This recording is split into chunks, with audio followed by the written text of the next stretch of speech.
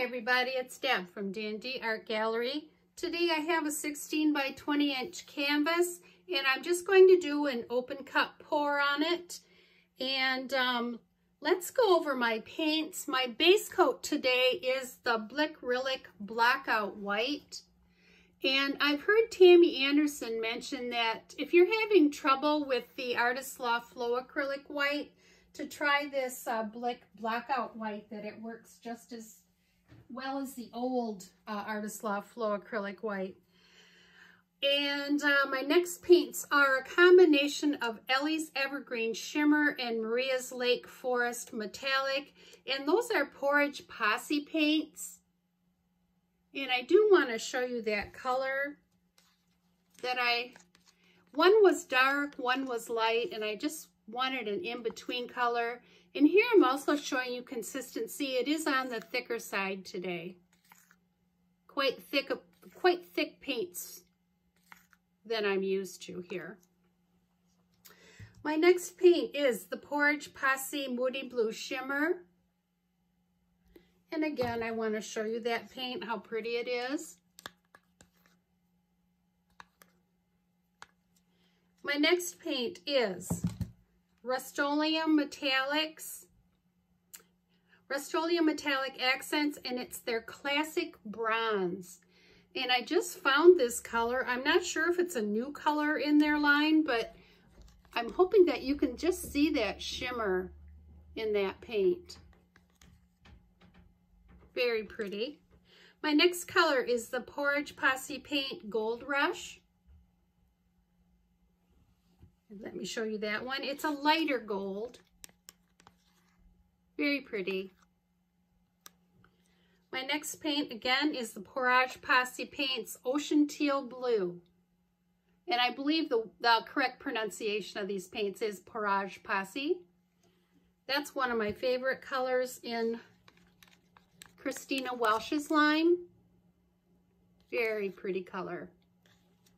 My last color is a combination of Pourage Posse Snow White Iridescent, and I wanted to add some satin enamel, and I did pick up a little jar of the Oops paint at one of the paint stores, and it is the Dutch Boy satin enamel, and it's a really light robin egg blue color. So I combined that with the Pourage Posse Snow White Iridescent Pearl. And I'll show you that color. Very, very light blue. All my paints today are mixed 7 parts the mix to 1 part paint, and I did thin a little bit with water.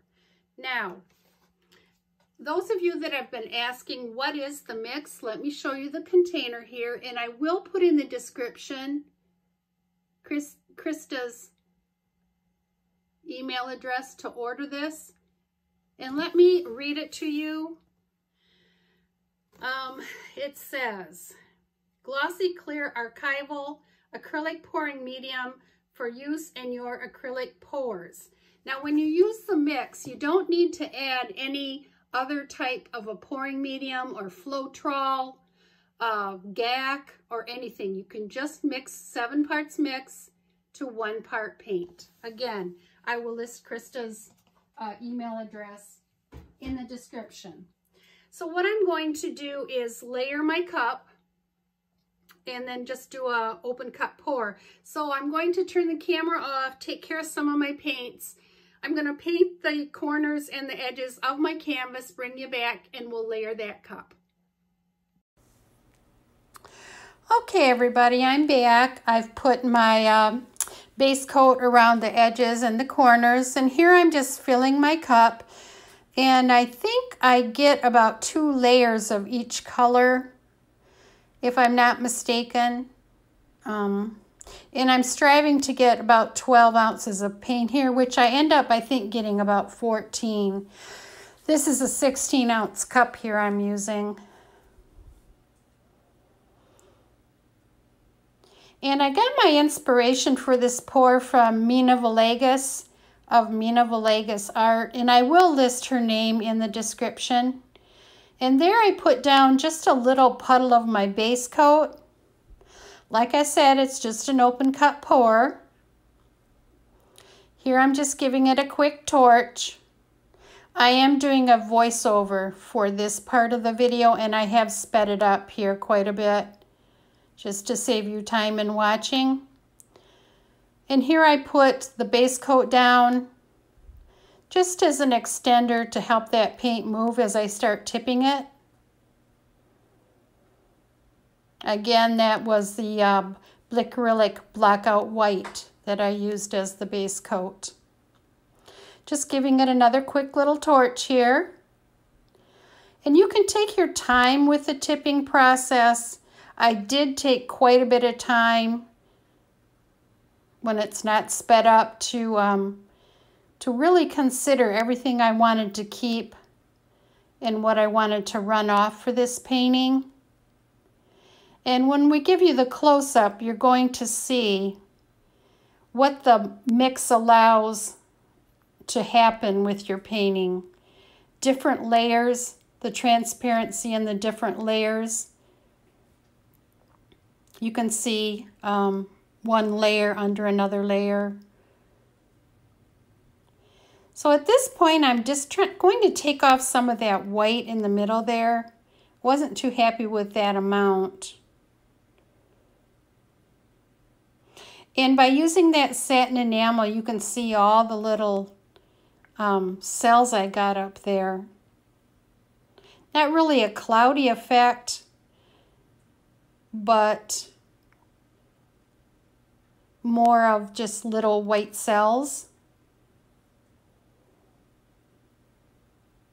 Again, when I get you down for the close-up, you're just going to see all the different effects that I did get in this painting. I was pretty happy with it.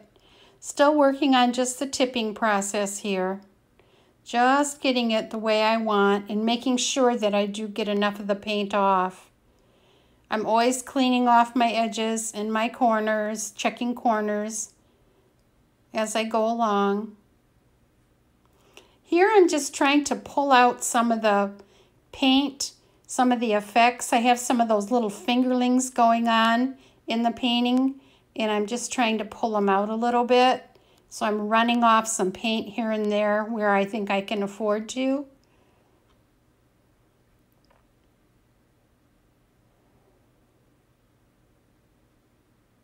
Here I'm giving it another torch. Okay, everybody, here we are for our close-up, and I am showing you the whole painting. I am just thrilled with the way this turned out. Let me show you. This is the upper left-hand corner. And with that mix, it allows that transparency to see a lot of layers come up underneath other layers. Just so very pretty here. I do like these little fingerlings we got. Just going down the left-hand side here to the lower left-hand corner. I am glad some of that bronze showed up in here. And I'm hoping that that will be really sparkly and metallic once this painting dries. Some more of those little fingerlings there. Here is the middle. I think that turned out just fabulous, that middle part. And there, that looks like some kind of nebula. It's like a galaxy pour. And I do get a lot of inspiration from Mina Villegas. So watch her channel if you get the chance. This is another effect the mix gives. Right here you can see all those different layers. It looks like sky there. And I'll take you over to the upper right hand corner. We'll go down the right hand side here.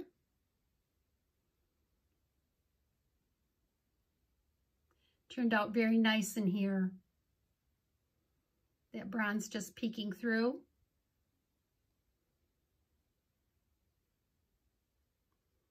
This is the lower right-hand corner. So let me know what you think of this video. Give me a thumbs up if you liked it, and share it. Make sure you ring the bell and choose all so you'll know the next time that I do post a new video. If you haven't subscribed, please consider doing so to help my channel grow. If you have any questions, please leave them in the comments. Thanks so much for spending time with me today. And until next time, take care, everybody. Bye for now.